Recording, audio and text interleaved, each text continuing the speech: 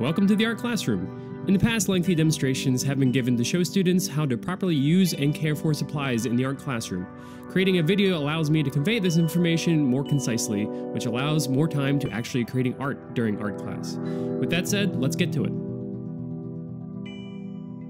The vast majority of materials are located in the cabinets in the corner of the room. Each drawer is labeled and really only needs basic care to keep the items separated. Watercolor palettes and chalk pastels are located closer to the spray booth, and pencils, erasers, color markers, and fine tip markers are located close to where you walk in. There are 2 pencil sharpeners in the room. Try not to make a mess on the floor. We have drawing pencils and writing pencils. The drawing pencils are much more expensive, so only use these pencils for creating artwork. They also have a very different labeling system on them. The scale consists of a number and a letter, either a B or an H. The B stands for blackness and the H stands for hardness. If you're drawing sharp technical lines, you'll want to use the H pencil.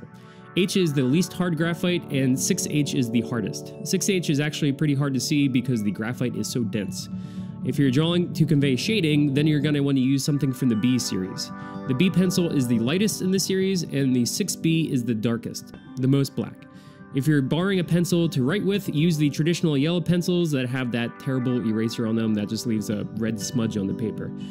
I'd also like to stress to the point that all of the pencils in the art classroom belong to the art classroom, so please make sure you return them before you leave class.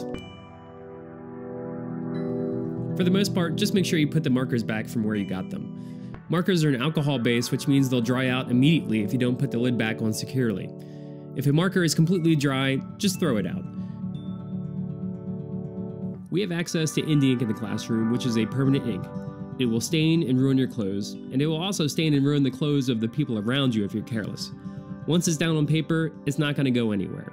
With that said, this stuff is great. You can use it on a pen nib to achieve great detail. You can use a brush. You can mix it with water to achieve different values. You can layer these washes on top of each other. It goes great on top of other materials. Here's ink washes on top of marker, really changing the complexity of the marker color. Here it is on top of watercolor. You can also use it on top of chalk pastel. Once you're done, make sure that you close the lid tightly before placing it in the bin. We also have these great things called paint daubers. If you try to use them, don't squeeze too hard, the gravity will do all the work for them. We have access to a lot of other items in the art classroom, but I don't want to make you watch a lot of information on materials you're really not that interested in using.